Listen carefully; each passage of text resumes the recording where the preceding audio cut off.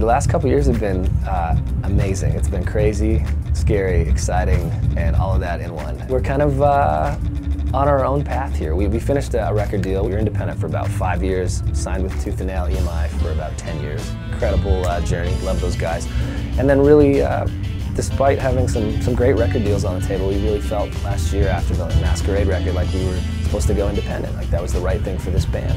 We've been so blessed, man. We put together an incredible, young, passionate team of people, and we're putting fully funding and putting out our own music, and everything's internal, from distribution, marketing, radio, everything we hire out internally.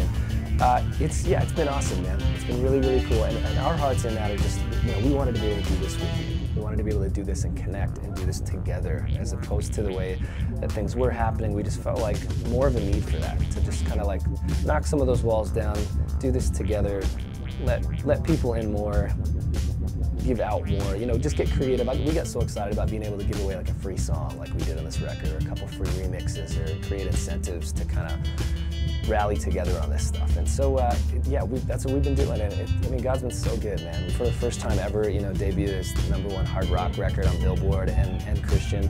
I think we were number 14 overall or something. And so it was awesome, man. What a blessing. So we're just getting started, man, and excited to be here at Ichthus. If you guys get a chance, man, check out thousandfootkrutch.com. I'll keep you updated on all the dates. We're doing tons of festivals, and we'll be in your city soon. We'd love to hang with you guys. But lots of exciting stuff going on, and too much to mention. But check out the website. I'll get you updated, and hopefully we'll see you guys soon, man.